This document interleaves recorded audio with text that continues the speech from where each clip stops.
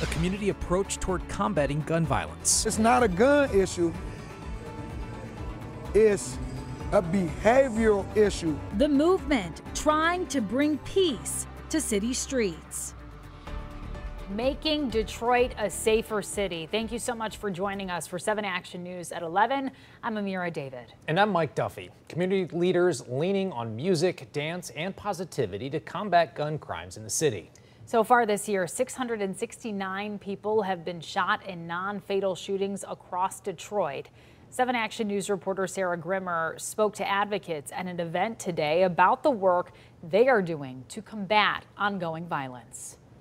We saw dozens of performers at this event, but I think many would agree that one performer in particular stood out. She's an elder, a rapper, and the energy behind this positivity.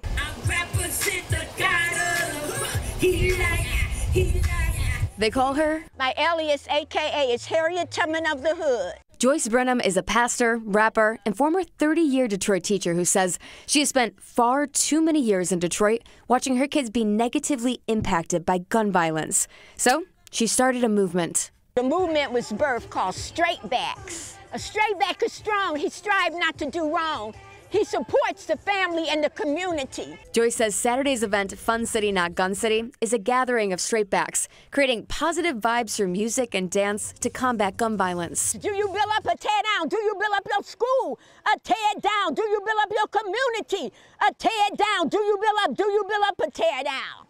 So when they go to sleep, they'll hear that. According to the Detroit Police Department, Detroit continues to be one of the poorest and most violent cities in the country. So far this year, 669 people have been non-fatally shot in the city.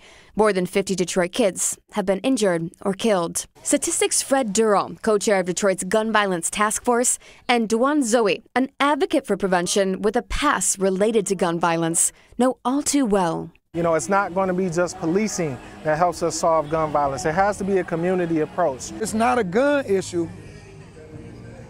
it's a behavioral issue that has to be addressed. It wasn't a press conference, a gun trade-in, a community panel, but a night of dancing and rapping led by a community elder. One tangible step forward to hopefully help curb the violence. That means freedom. When we talk about Harriet Tubman, obviously we talk about freedom, and that means us being free from violence. I believe that the consciousness will eventually change, and Detroit will not have a high crime rate. In Detroit, I'm Sarah Grimmer reporting.